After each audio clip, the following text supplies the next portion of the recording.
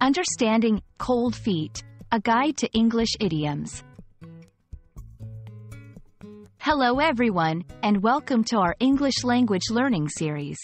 Today, we're going to explore the phrase, having cold feet. This idiom is commonly used in English, and understanding it can really help in grasping the nuances of the language. So, let's dive in and unravel the meaning behind having cold feet. Having cold feet is an idiom that means feeling nervous or hesitant about a decision you've made, especially when it comes to important life events. This phrase is often used to describe the anxiety or second thoughts someone might have before a big commitment, like a wedding or a major career change. Interestingly, it has nothing to do with the actual temperature of one's feet.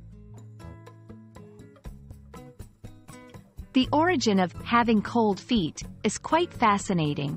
It's believed to have military roots, dating back to when soldiers would get cold feet in their boots and hesitate to go into battle. Over time, this literal experience of having cold feet due to fear or nervousness transformed into the metaphorical idiom we use today. To better understand having cold feet, let's look at some examples.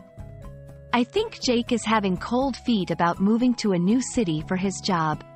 Sarah had cold feet the night before her wedding, but she knew she was making the right decision.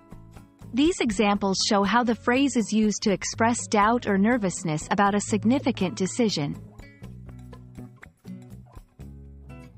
It's important to use having cold feet in the right context. Remember, it's typically used to talk about doubts or second thoughts concerning big decisions or life changes. It's not used for minor daily hesitations. And that's a wrap on having cold feet. I hope this video has helped clear up the meaning and usage of this interesting English idiom.